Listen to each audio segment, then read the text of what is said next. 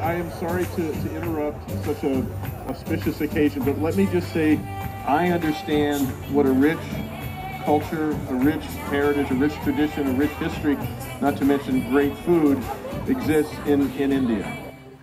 Pennsylvania is a richer place because you, your ancestors, your children have chosen to live here and work here, build careers and families here. And I want to say on behalf of all of your fellow Pennsylvanians, you have made us a better Commonwealth, and I want to applaud you and thank you for that.